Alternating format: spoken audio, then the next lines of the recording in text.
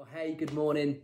We are bringing another Sunday to your sofa, and we thought it would only be right if we welcome you this morning from our sofa. So we are thankful for you joining us, whether this is your first time or whether you've been with us on this journey. We're so glad and excited that you are checking in with us today. Naomi's just going to run through what our service plan looks like for you. So we're welcoming you firstly, and then we're going to head over to Lucy, who's going to lead us in a time of worship, and then Jonny's going to bring the word, a message that I think is a really valuable and important word for us all to be hearing at the moment, on unexpected people. And then we're going to have a time of communion together. So can I just encourage you to take a moment where you can go and grab your Bible or switch your Bible on. Just be ready and willing to hear for what the Lord is wanting to say to you this morning. Jonny, do you want to pray for us? Yeah, thank you. Let's pray together, shall we? Father God, we want to thank you that we can gather together online again this morning. We want to thank you, Lord God, that we can join together in our different homes, wherever we are, whoever we are, Lord God. We want to thank you that we can still be a part of the body of Christ. Lord God, I pray that we will know more about you as a result of today's service and the teaching that we will hear. Lord God, I pray that we'll have ears to listen, hearts open and ready to receive what it is that you want to do with us this morning. Lord God, I pray that you will still our hearts and quieten our mind, Lord God, so that we can really understand and hear for ourselves what it is that you would say to us today. We ask this in your precious name. Amen. Amen. So we are going to head over to Lucy.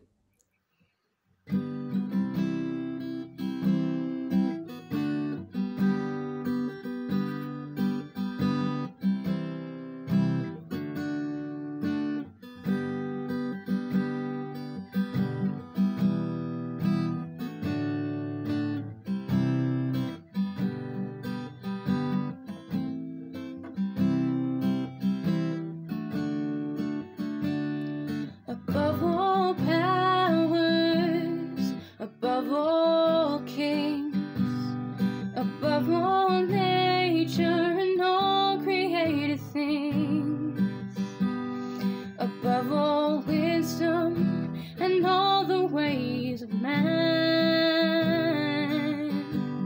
you were here before the world began.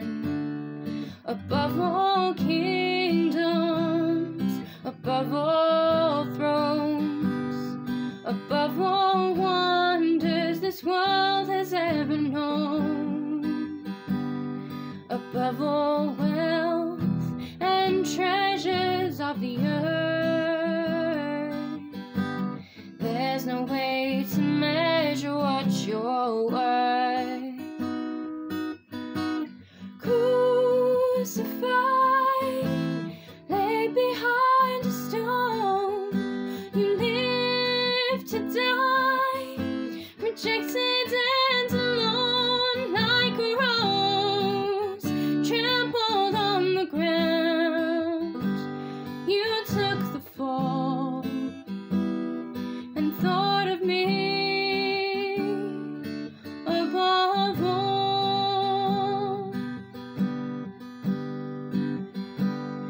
Above all powers, above all kings, above all nature and all created things, above all wisdom and all the ways of man, you were here before the world began. Above all kingdoms, above all thrones, above all wonders this world has ever known, above all wealth and treasures of the earth, there's no way to measure what you're worth. Crucified, laid behind a stone, you lived to die, rejected and alone, like a rose trampled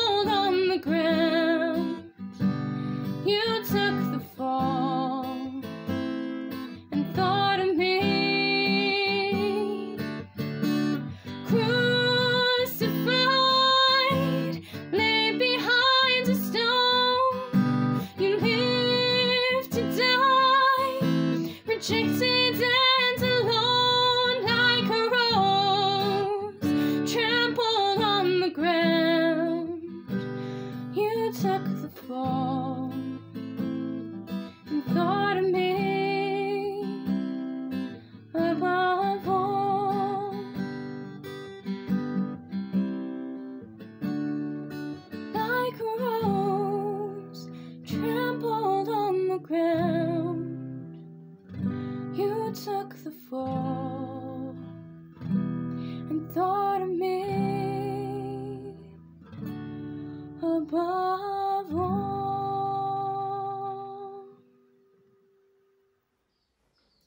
Well, hey, welcome, good morning. We are in week 2 of Unexpected People, and if you didn't get a chance to tune in last week, then you can check out our website, ifordbaptistchurch.co.uk, and you can catch up with all of our latest sermons right there, or you can head directly to YouTube and you can search Iford Baptist Church and you will see Unexpected People Part 1 right there as well. But if you are joining us for the first time, or you've been on this journey with us since this lockdown period began, then we just want to welcome you this morning. We are so glad that you are joining us in our online gatherings, and we hope that they're helpful. We're doing what we can, and we will continue to do what we can during this period.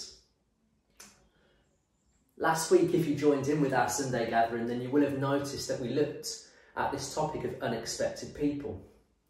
How the very nature of the whole counsel of God is to interact, protect and welcome the unexpected people. It is our duty as Christians not to segregate. Rather, it is our responsibility to point people to the security that we can find in Jesus. We expect those who haven't found a relationship with Jesus yet to adhere to a concept that they haven't actually heard about before. And therefore, in my preparation for this week, I felt that it was so important to carry on this conversation about the unexpected people. We explored, didn't we, that it is clear from the Old Testament and New Testament perspectives that God really cares about people.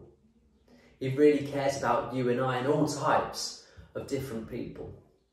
That it was the mission of Jesus to be inclusive. We explored a particular part in Numbers and Deuteronomy, and we looked at how an interaction was shared between God and Moses about a conduct for both the one who is known and the unknown. For the Israelites, but also for the sojourner, the foreigner, the unexpected people who resided amongst them. We summed up the morning with 2 key points. Firstly, we have a responsibility to the unexpected people, to care for them, to love them, to reach them, to go against the grain and encourage them, to behave like Jesus would behave towards them. And secondly, in reality, we are all unexpected people. None of us deserve the grace of God, yet when we accept and discover for ourselves who Jesus is and the promise that he has for our lives, then it doesn't matter who we were or the background that we once had, which maybe doesn't do any favours for our character. What matters is about who we are committing to being and becoming. When Jesus was sharing in story one day with his disciples, the question was asked by the scribes and the Pharisees, basically the ones who were trying to catch Jesus out, and they asked him this question: what is the greatest commandment of the law? If you've got your Bibles out in front of you, then let's look at this passage together. We're going to head to Matthew 22, 34 to 40. I'm going to give you a few moments just to get there.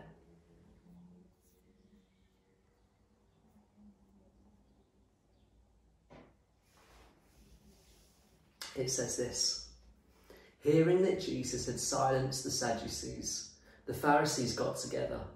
One of them, an expert in the law, tested him with this question: Teacher, what is the greatest commandment in the law? Essentially, what is the greatest commandment in the Torah, which was the first 5 books of the Bible? And Jesus responds in verse 37 by saying these words: love the Lord your God with all your heart and with all your soul and with all your might. This is the first and greatest commandment.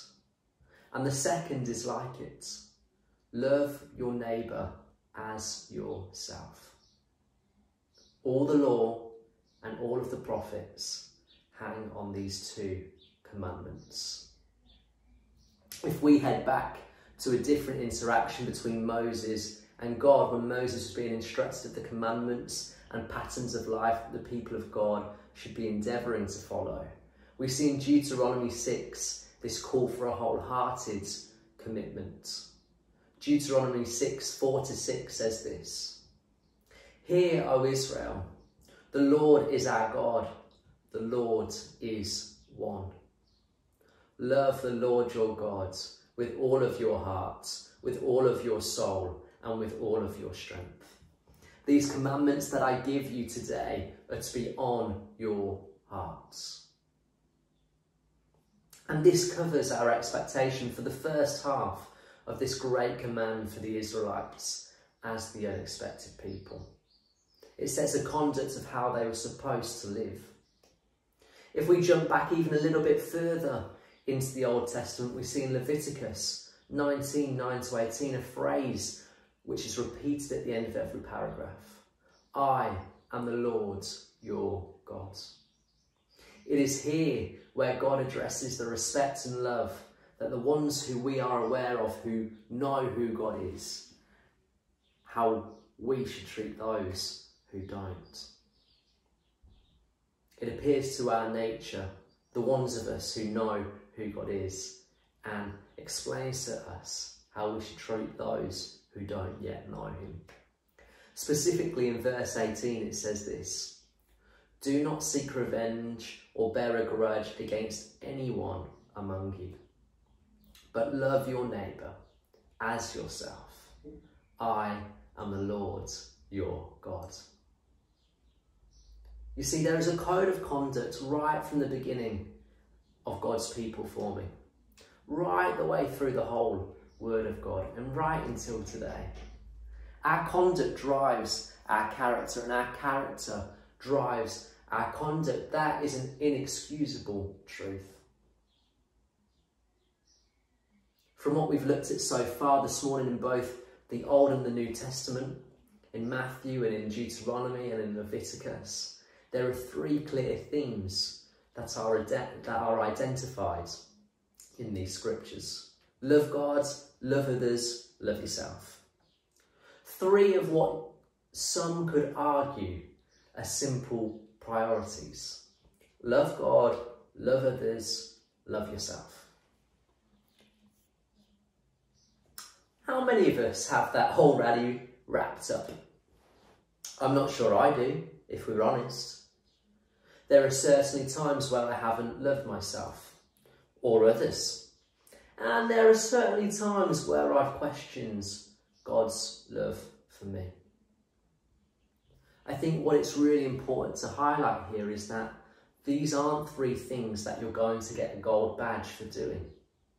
They're not even necessarily something that you're always going to feel like doing. They may, even on Sundays, feel completely impossible to do. That isn't what this is about.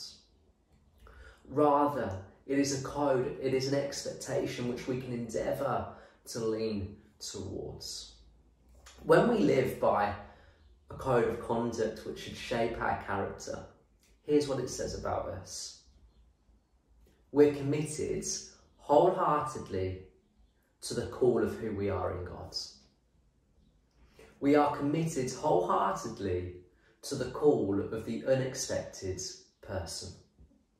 We're committed wholeheartedly to the call of knowing that we are loved, saved, adopted, precious, planned people in the kingdom of God for a purpose that we are continuously figuring out.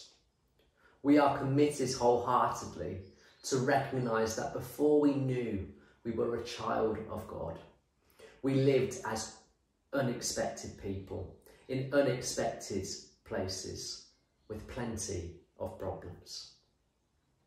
But now we can know for ourselves that when we accept Jesus for ourselves, that the old was something that we were once a part of, and that we now have an opportunity to step into something new, something that we are now a part of. Were and are. We were part of an old something, but we are now part of a new thing that God is doing. We're reminded by Paul in the book of Colossians that we have to take off the old self because the old self is no longer fit for purpose. Let's look at that scripture right now. Colossians 3. We're going to read the whole of Colossians 3, so get there in your Bibles, follow along with me. I'm going to give you a few moments just now.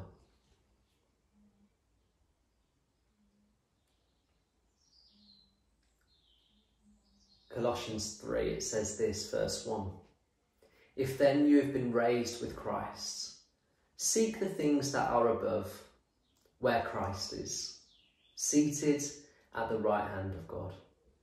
Set your minds on the things that are above, not on the things that are on the earth. For you have died, and your life is hidden with Christ in God. When Christ, who is your life, appears, then you will also appear with him in glory. Put to death, therefore, what is earthly in you: sexual immorality, impurity, passion, evil desires, and covetousness, which is idolatry. On account of these, the wrath of God is coming. In these you too once walked when you were living in them. But now you must put them all away: anger, wrath, malice, slander, and obscene talk from your mouth. Do not lie to one another, seeing that you have put off the old self with its practices, and have now put on the new self, which is being renewed in knowledge after the image of its creator. Here there is no Greek nor Jew, circumcised and uncircumcised, barbarian, Scythian, slave or free, but Christ is all and in all. So put on then, as God's chosen ones, holy and beloved, compassionate hearts, kindness, humility, meekness and patience, bearing with one another.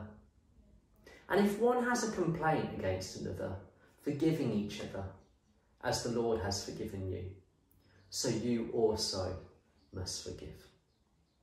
And above all of these things, put on love, which binds everything together in perfect harmony. And let the peace of Christ rule in your hearts, to which indeed you are called in one body. And be thankful. Let the word of Christ dwell in you richly, teaching and admonishing one another in all wisdom, singing psalms and hymns and spiritual songs with thankfulness in your hearts to God. And whatever you do in word or deed, do everything in the name of the Lord Jesus, giving thanks to God the Father through him. Now, it's a long portion of scripture, I'm fully aware of that, but the message for me within it is pretty clear.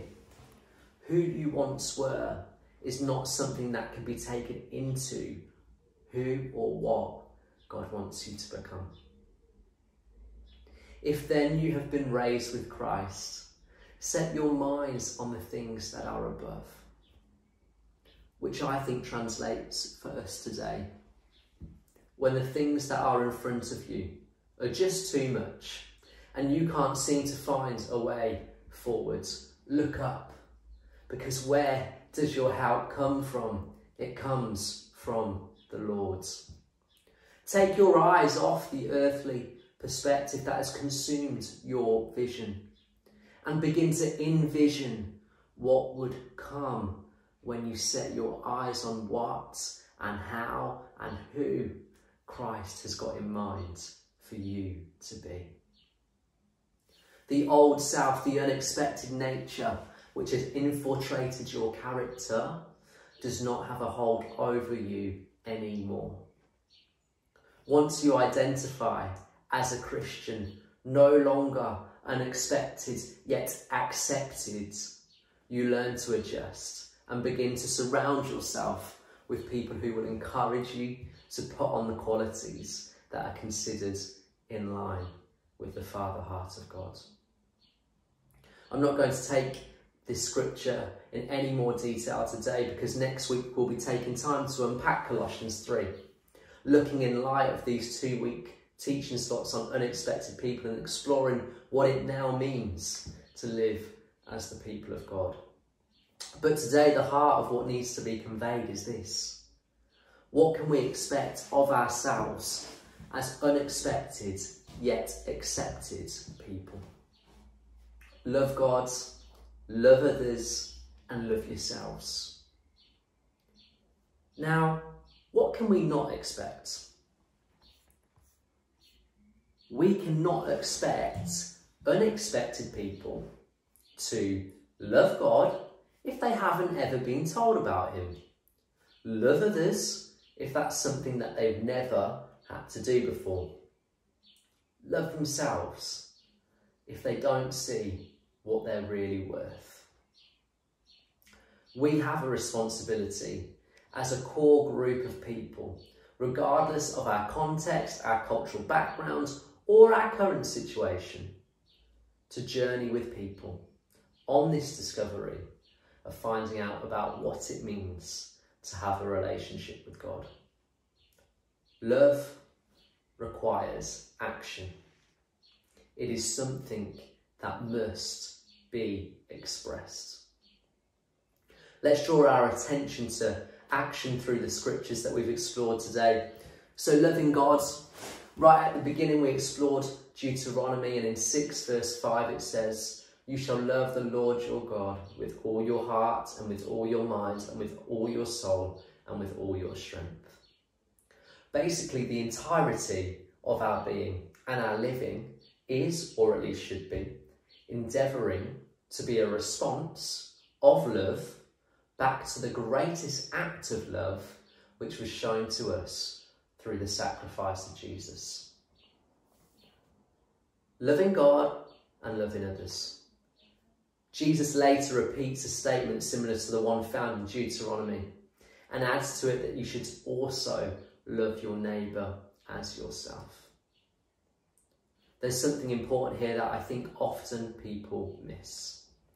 You cannot give away something that you do not have within you.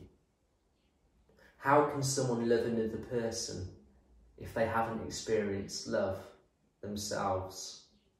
How can someone love another person if they don't love themselves? Which leads us on to the final point, loving ourselves. We need to accept ourselves, our personalities and imperfections, knowing that although we are not where we need to be, we are making progress. God wants us to accept ourselves. And we can, as Paul reminds us, set ourselves on something higher, take our perspective to something deeper by looking up. That's where true acceptance and love is rooted. It isn't found in imperfect people or imperfect positions. Rather, it is rooted in a perfect God. So the message today and our call to action is rather simple. Love God, love others, and love yourself. Our conduct should be in line with the action that we desire to express. And our expressed action should be one of love. Our lives as Christians will always be inexcusably linked to God, others, and ourselves. And therefore, how we decide to be when we know we're accepted, and then how we treat the unexpected, will all be, or should be, rooted in the way that we see God and how his love has covered us enough for us to be able to fulfill all that he has called us to. Loving God, loving others, loving yourself. As a response to today's message, I'd love it if we could take communion together. I think this topic of unexpected people highlights something quite personal for each of us. We were once unexpected people, but as a result of the sacrifice of Jesus and the acceptance and forgiveness that we receive from him, as a result of us recognising and repenting for the former life that we were a part of, we can now come to the Lord's table, accepted, not rejected, included, not excluded. And I'd love to do a more liturgical invitation to the table for you this morning. But before we get there, if you haven't yet got yourself sorted for communion, then may I give you a few moments just ahead to find either some ribena and bread or something that you have in your house that represents communion for you. And then myself and Naomi, my fiancée, are going to lead you into the Lord's table together. All right, so here's your few moments. So I hope that you've managed to find something ready for us to take communion together. I'm going to read an invitation to the table, and then Naomi's going to lead us in prayer and then lead us through 1 Corinthians 11, verse 23. Come to this table, not because you must, but because you may. Not because you are strong, but because you are weak. Come not because any goodness of your own gives you the right to come, but because you need mercy and help. Come because you love the Lord a little and you'd like to love him even more. Come because he loved you and gave himself for you. Come and meet the risen Christ, for we are his body. Naomi. Let's just pray together. Almighty God, to whom all hearts are open, all desires are known, and from those whom no secrets are hidden, cleanse the thoughts of our hearts by the inspiration of your Holy Spirit, that we may perfectly love you and worthily magnify your holy name through Christ our Lord. Amen. I'm now going to lead us through communion. I'm going to read the passage from 1 Corinthians 11, verse 23, as Jonny's already said. So feel free to read it as we go, and we're going to take communion throughout. So 1 Corinthians 11, verse 23. For I received from the Lord what I also passed on to you. The Lord Jesus, on the night that he was betrayed, took bread. And when he had given thanks, he broke it, and he said, "This is my body, which is for you. Do this in remembrance of me." Maybe take this moment to take the bread. Remember what it is that Jesus has done for each one of us.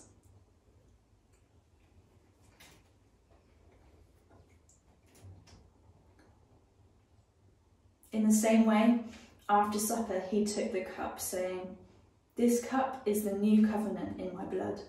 Do this whenever you drink it in remembrance of me. For whenever you eat this bread and drink this cup, you proclaim the Lord's death until he comes again."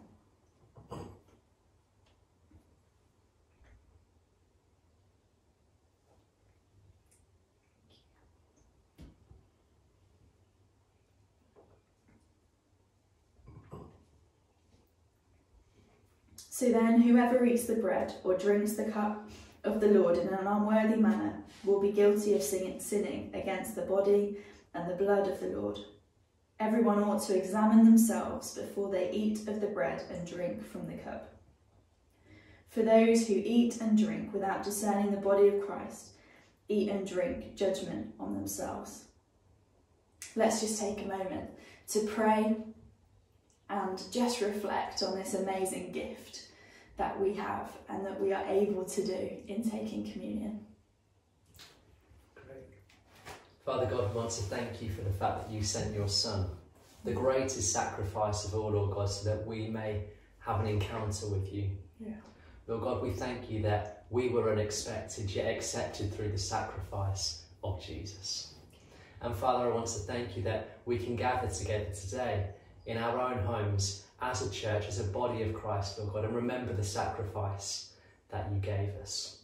Father, I pray that we won't just continue to consider communion as part of a service, but that we will continue to see it as a covenant relationship between us and you.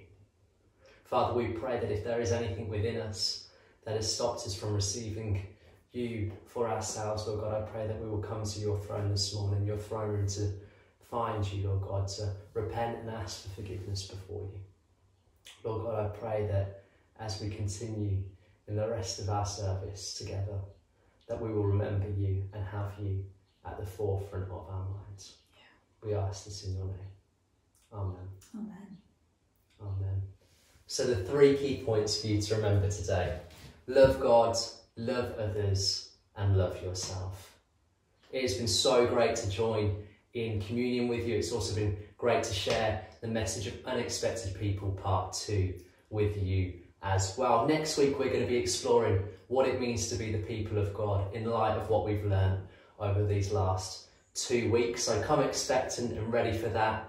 We've also got our short thought on Wednesday, the thought of the week, which goes out online. So if you haven't been checking those out, then may I encourage you to do so. We love to know that you're watching. But that's it from me. I've been Jonny, you've been great, and she has been Naomi. And I've been great. Have a great week.